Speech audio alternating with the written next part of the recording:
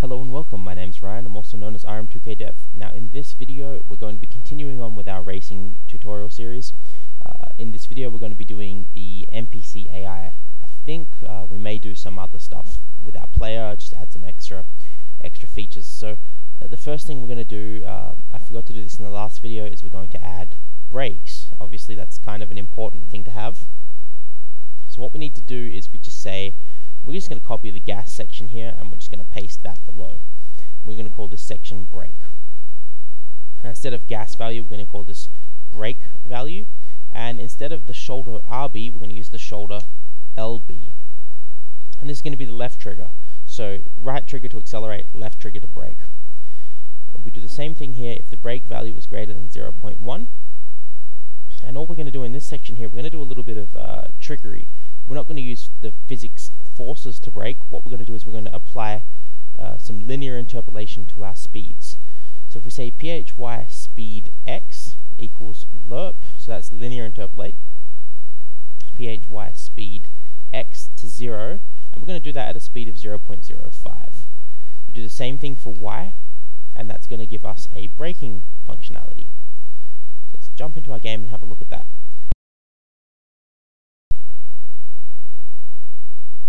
So you'll see if I accelerate, we move forward, and if I brake, we come to an abrupt stop.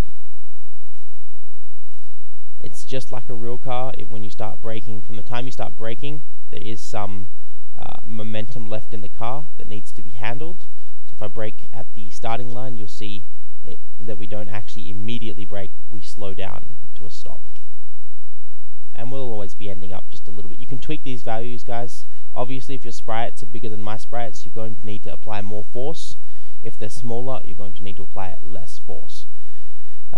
These values that I've come up with are just pure trial and error, so make sure you guys are testing these out. Try different values. If you're finding that you're not getting enough movement, try increase the amount of physics force that you're using. And if you have a big sprite that has a lot of density, you're going to need a lot more than 155 to push that forward. You know, in some cases you may go up to 1,000 or 2,000 to create enough force to move those. I'm just going to name this parent, inherit parent. There we go. So keeping your code very clean, guys. We want to keep this game as clean as possible so that you guys can expand it and actually turn it into a game of your own. So the thing we need to do next is we're going to need to create a NPC. So I'm going to do this same as we did the player. I'm actually just going to duplicate the player, and I'm going to call this object underscore NPC. Now the difference in this one is we're going to get rid of the step event. We're also going to have some different physics values. So our density is going to be 0.5. This makes it so that our player, being a little bit heavier, is able to actually push these guys around a little bit easier. And their linear dampening is going to be set to 3. Their angular dampening is going to be set to 0.1. And that's going to do it for our physics variables. And then in the create event, we're going to add a script of code, and we're just going to call this initialize NPC. Now all we need to do is we just inherit the base event here. So we say event inherited, and we're also going to say my target excuse me my target equals instance create. It's going to be at x and y, and the object is going to be object NPC target. Now that object doesn't exist yet, so we're going to have to create that. So first I'm just going to create a sprite, and we're just going to call this SPR target. I'm going to create a new sprite. It's just going to be 8 by 8 pixels. And I think you guys may have seen, if you followed along with the RPG tutorial, you'll see me use targets to create movement for our NPCs before, but this effect works a lot better than that, I believe. There we go. So now we've got this target set up. We're just going to center that sprite and select OK. Now we're going to create another object, and this is going to be called object underscore NPC underscore target, and we're going to give it the sprite target icon. So what happens here, when an NPC is created, it creates a target for itself, and it stores that target, so it knows what its own target position is, right? So if we create some NPCs on the map, again, these are all inheriting from that base. We just put 2 or 3 of these here like that. Just move our guy probably just up there. When we run the game, what you'll see is each of those NPCs will now get a target. Should get a target, but didn't. Let's find out why that didn't happen. That may be because we need to use the physics position instead. So let's just try phy position x and phy position y. There we go. And the other thing I'll do is I'll just set depth to -1 so they actually appear above the car, because that might be what was happening as well. They might have just been appearing below the car. No, that didn't happen either. So I'm just going to pause the video, figure out what happened, and I'll let you guys know straight away. Okay, so it actually was an ordering issue. So the simple way to fix this is just to set the car to depth 0, so for both the base and the NPC object, and the NPC target you need to set to -1. So the next thing we're going to do is jump back into the object car base and create a variable my target equals -1.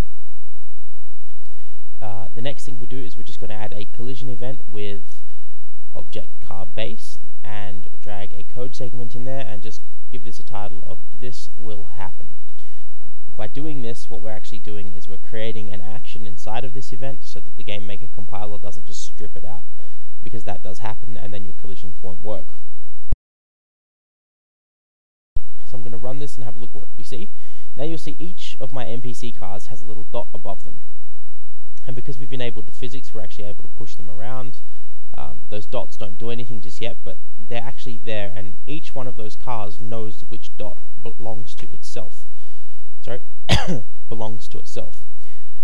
So the thing we need to do now that we have this target, is actually create some sort of racetrack. Now the way I did this in my example, and I'm going to show you guys a really simple way, is to create a path. I'm going to call this path race line 1. I'm going to make this full screen, and I'm going to select the level 1 as the background for my room editor.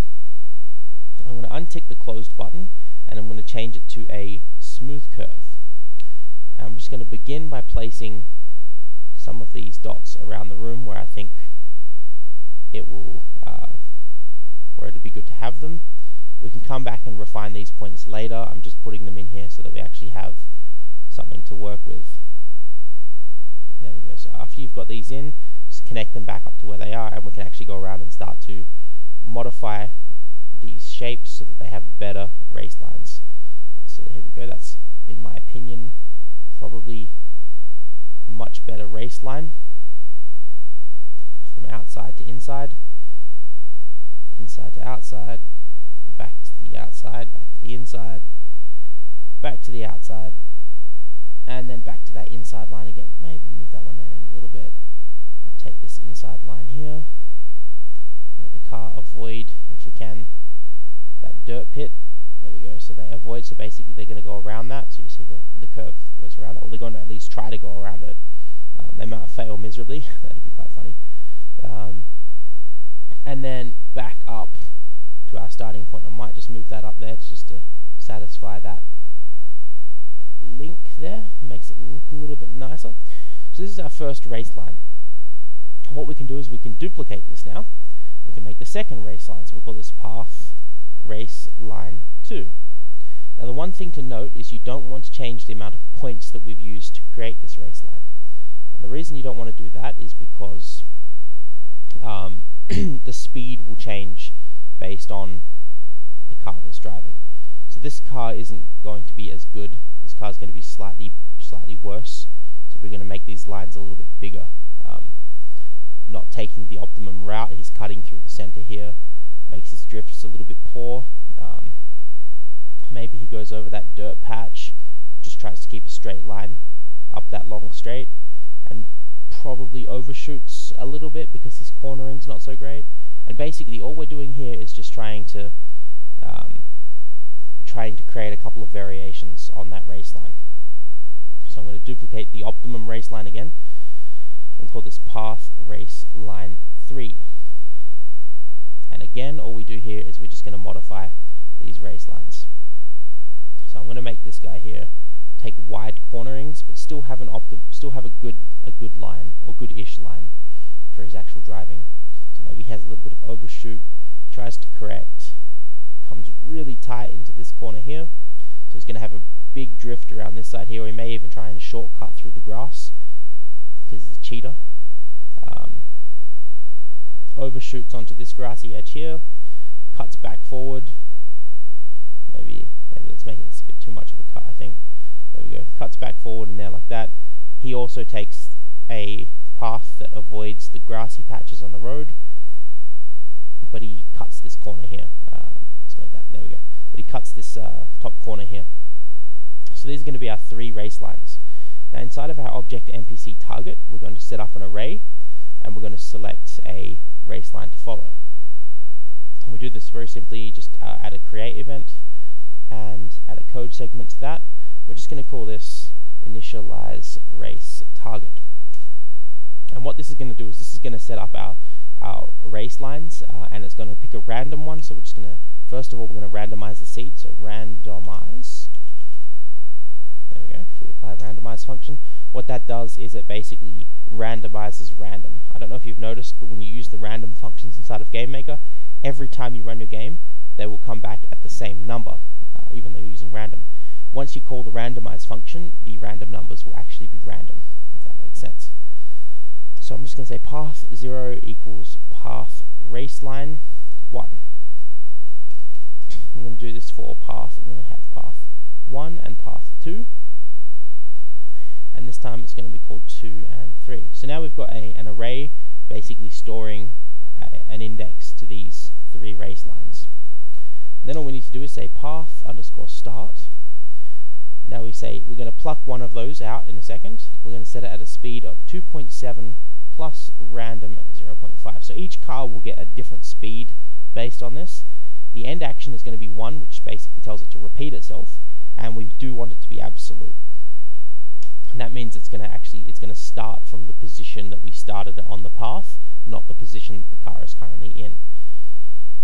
Now in this path section here, we're just going to say irandom 2, because we have 0, 1, 2, because random returns a number from 0 to 2. If we select 2, we're going to get a random race line. Now if we start the game and have a look, you'll see that those 4 dots that we had from those NPCs will actually begin and start to take this course, and you'll see some of them are taking that optimal race line, some of them aren't, some of them are doing the overshoot that we expected. One of them's doing pretty poorly. You see some of them, one of them might actually cut through. They're all trying to avoid the dirt patches there. We had one that overshot at the back there. So these basically set up our targets. Now this is what the physics object is going to chase. Now because it knows that it has a target, it's going to be very easy to select to actually know, because it knows that it has a target, it's going to be very easy for us to detect that it has a target, it should be following that. This is an NPC, compared to the player, which is also inheriting from the same base object. So jump back into your object car base, and this time we're going to add a step event. So I'm just going to add my step event in here, and I'm going to drag a code segment in. Now this section here at the top is going to be called NPC AI. Under this section we basically say if my target not equals -1, so basically if we have a target, because we initialize car base, my target is -1. When we initialize the player, we don't set the my target, so it stays at -1, so we're not going to do this for the player. But when we initialize the NPC car, we say my target equals instance create, therefore my target is no longer -1, and this section of code will occur. The first thing we need to do is find out the direction. So I'm going to call this tdir, and that just stands for target direction, equals point direction. And that's going to be from x and y to my target dot x and my target dot y. Simple as that. The next thing we need to do is work out the tx direction. So we're going to call this txd. So t underscore xd equals length dir x. It's going to be a 145 in length, and it's going to be at t underscore dir in the direction of tdir. We're going to do the same thing for y, so we're going to call this tyd, length dir y, and it's going to be same direction. Now the next thing we need to do is add basically a physics apply force. So we're just going to add physics apply force. It's going to be from the X and Y position. That's going to be the center of our car. And it's going to be in the direction of T underscore XD and T underscore YD. There we go. So now we're going to be applying force in the direction of the target at a speed of 145 pixels per hour, we'll call it. That's just a random number. These numbers, like I said, I just pulled them out to make them to see what would happen. Now you'll see the cars starting to chase those targets. They're cutting corners. We need to optimize these numbers a little bit because they're not going to be perfect, because the targets might be moving too fast, the cars might be moving too slow. We need to optimize these numbers to get it right. So the next thing we're going to do is we're going to overload the physics rotation. So we're just going to say PHY rotation is going to be equal to negative T dir. This is the only reason we're doing negative T dir is because the difference between Game Maker's image angle and the Box 2D physics engine, they're actually 180 degrees out of phase. So we need to, was it 180 or was it 360? I can't remember. They're out of phase, so we need to invert it. And also I'm going to subtract 90 degrees from this because our sprites are facing down when they should be facing to the right. And this is going to give us the right offset. There we go. So now you'll see the cars all begin chasing their targets, and they're making appropriate turns based on their target locations. And you'll see by using the physics engine, we're also inherently getting the same drifting that our player object can get, simply because these objects here are using the physics engine that we're using. Now, obviously, the speed was too fast, or the car was too slow, so we need to adjust these variables. Let's have a look. We could potentially increase the speed. Let's try 165. And we could also potentially slow down. That's looking a little better. Oh, that was lucky. We got all the same sprite. I think I like that speed, so let's try and slow down the target. So now the targets are going at 2.7 plus random 1.5. Let's try 1.7 plus random 0.5. There we go. Now you'll notice one of the cars does have a glitch happening there. That's because he was able to catch up with his target. We don't want the objects to be able to catch up with their targets, so we need to speed the targets up slightly. So let's try 2.0 plus random 0.5. And we're going to decrease this to 160. Like I said many times in these videos, guys, this is really a trial and error process. You just have to get these numbers right until it looks good. And I think those numbers that we've selected there look pretty good. You'll see they're starting to take some shortcuts. They're either not taking them appropriately, or they're trying to cut in too early. This is just because their racing line is set of those in those paths. So by doing this, we get some sort of basic car AI. It's not really AI in the classic form, but the illusion of AI nonetheless is quite good. And there we go, we have the basics of car AI. Is there anything else that I need to do in this video? So I'm just checking my notes here. I do take notes as I'm going through these videos. I don't think there is. I think the next video we're going to be adding some sort of particle effect, so I'm going to save that for the next video. Thank you guys for watching. I hope you enjoyed this video. I hope you enjoy following along with this series, and like I mentioned in the last video, if you have any feedback for the video in terms of feature requests, please save those for the final video and post them there. If you have any comments on this video, however, or any bugs and need help with this video in particular, please feel free to leave them in the comment section below. Don't forget to like and subscribe the video. It really does help and encourage me to continue making these tutorials.